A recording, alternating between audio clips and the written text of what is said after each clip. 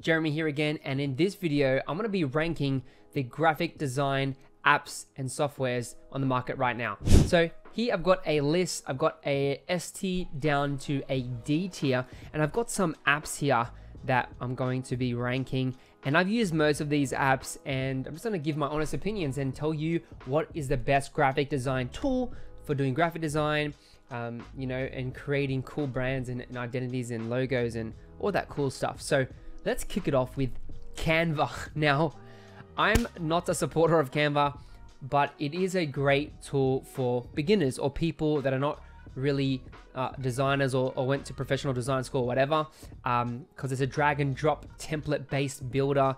You know, it's got a lot of functionality. It's got Unsplash, you know, integrated into it. It's got a lot of different other tools, APIs integrated. It's got a lot of interesting, you know, images and templates and layouts.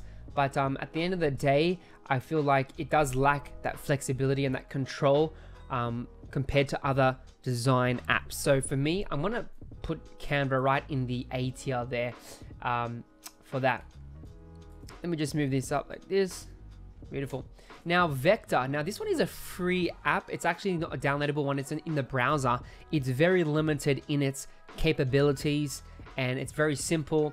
And even like some of the tools, they're a bit like buggy. They don't really work really well, and you don't have that control over the, you know, the artboards, and you know, the layers are a bit funky and stuff like that. So it's a very basic tool. So for me, I wouldn't recommend it. It's better just to use Canva or like Affinity Designer. So for Vector, I'm actually gonna chuck it down and put it probably on the C or D tier. I'm thinking D. Yeah, I'll probably chuck it here on the bottom there. Put it at the bottom of the barrel. Now next up we have Affinity Designer. So now I'm just including Affinity Publisher and Serif and Photo. So that's basically equivalent to Illustrator, Photoshop, InDesign. So here I've got the Affinity logo. Now Affinity Designer is literally like Adobe. They've literally copied it almost, and they've got a few little features that's missing, but overall it's got a pretty good quality program that they have, and the pricing is very good on it as well. So for me, I think it's a really great pick, and I'm gonna chuck it in the A tier with Canva as well. I just feel like it's got that flexibility, got that quality, and yeah, it's a growing company as well. So overall, they're gonna be doing really well. Now, next up we have Figma. You've probably heard of Figma. It's mainly a UI and UX and prototyping tool for, you know, doing websites and designing apps and stuff. But over the past like 3-4 years, it started becoming a graphic design tool.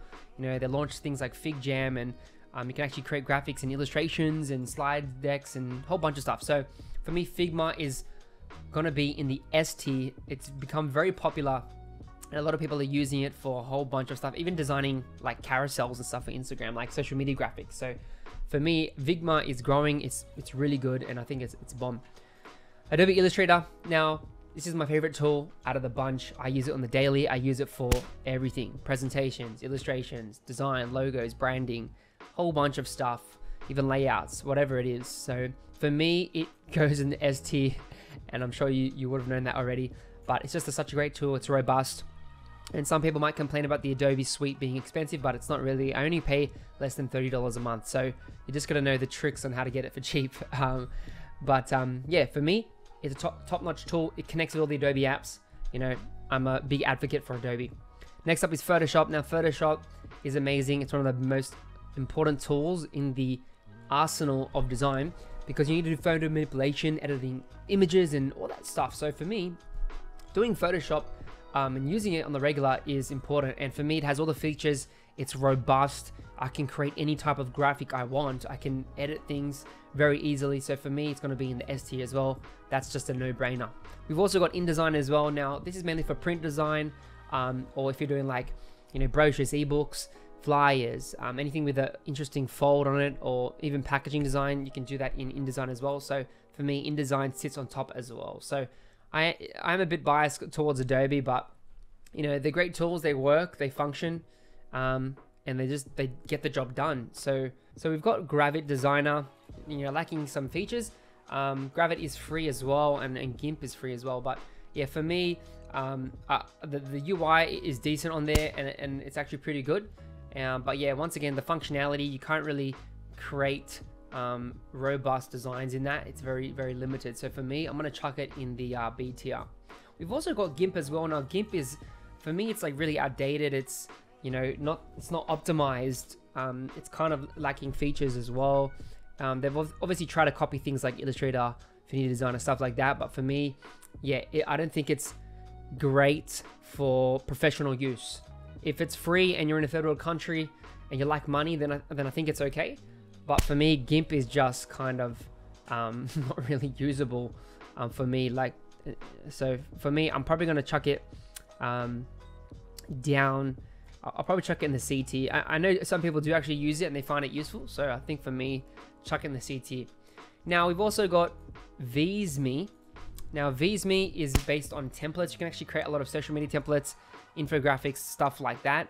And it does the job. Like it's pretty decent. You can actually extract images and your colors and logos from a website. If you drop in your website, it's actually gonna automatically import that. So I think that's really, really cool. So yeah, VSme, it's also not that expensive as well. But obviously, like, it's not, even though you can customize things, it's still sort of limited in the customizability, like the control of his stuff. Like you have to click, you know, like I can't really, because it's in the browser, I can't really use like all these shortcuts like I have in Illustrator and stuff like that. So for me, I think it's great for like marketing teams or, you know, small agencies that want to speed up the template flow. But for me, I'm probably going to put it probably in the B tier, just because they do provide decent templates. So I'll chuck that there. You've also got other sites like Crello as well. I'd probably put Crello around here, but like these are the main graphic tools that I've found on the market. There's things like PicMonkey and stuff like that, but you know, they're basically all similar. So this is my list. Let me know if you would have swapped something around or if you would have put something else in the S tier. Let me know in the comments below on your opinion on which is the best app. Thanks so much for watching. Really appreciate it. Hope you guys enjoyed this tutorial. Subscribe for more design content every week. Talk to you next time.